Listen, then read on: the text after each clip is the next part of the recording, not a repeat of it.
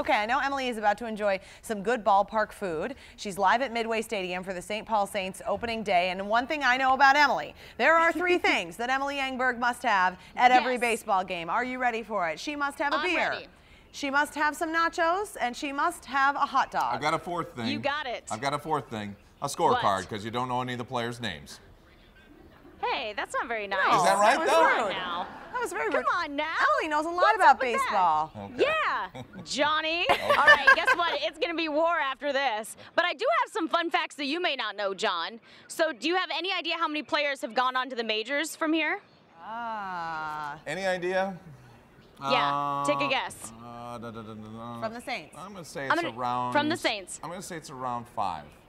Nope, 20. That's And great. 100, yeah, quite a few. And 100 have gone back to major league organizations. 6 announcers have gone on to the big leagues from here. They even had the first woman to pitch with an all-male league, which I think is pretty awesome, and the first blind announcer here. So there's a lot of cool things about the Saints that you may not know. This is the 20th season, but I have to tell you, as fun as it is to watch the guys play baseball here because they're good players, this place isn't all about baseball. It's about good old-fashioned family fun.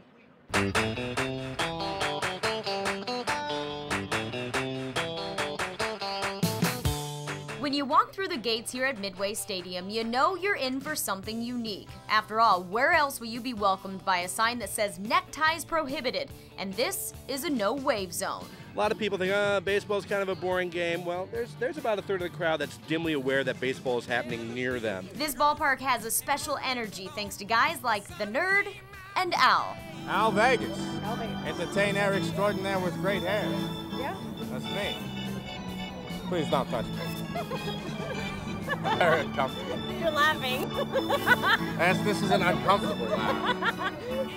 This is the laugh I get before I throw up usually. Bye-bye. If this is not your favorite job at the end of the year, you're doing something wrong. Forget being affected. They're infected with this kind of thing called joy and laughter. Mike Veck is co-owner of the Saints. He knows not everyone that walks in is coming to watch the game.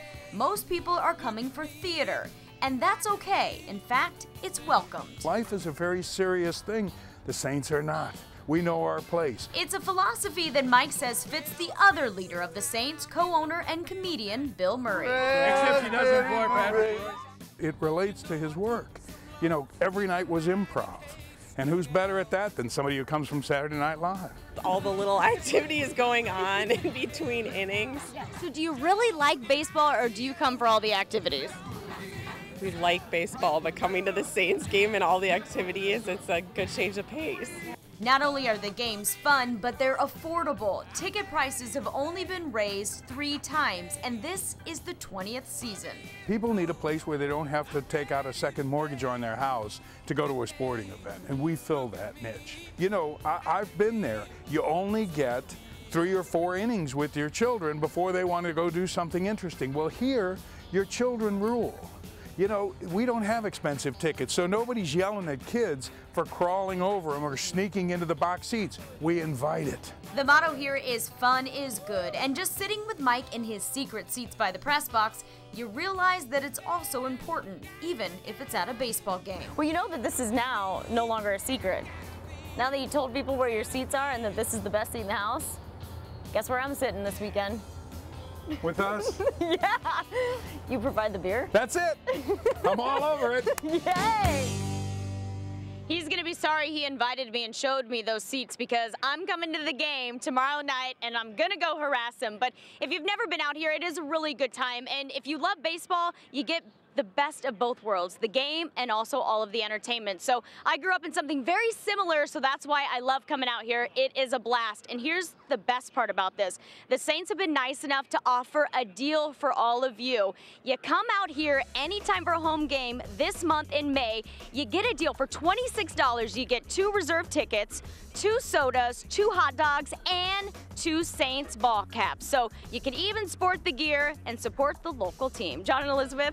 Everybody around here saying, whoa, that's a good deal. That's a great deal. I'll tell you something about the Saints, too. There were some times when the Twins were not playing well in the Metrodome, where the Saints were drawing almost as many people as the Twins were in the Metrodome.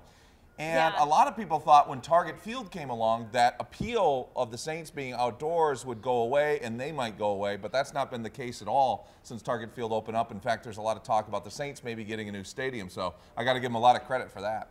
Yeah, and that's a big push. And Mike was jokingly saying that, you know, we know where our place is. We like to have fun, but he said we are the only team that doesn't have a new stadium. So maybe that'll happen. He's definitely keeping his fingers crossed. I know he wants one. Hopefully Okay. I'll get John and Elizabeth to come hang out with me at one of these games. Absolutely. You say the day, and I'll be out there. Thank you so much, Emily. And again, you can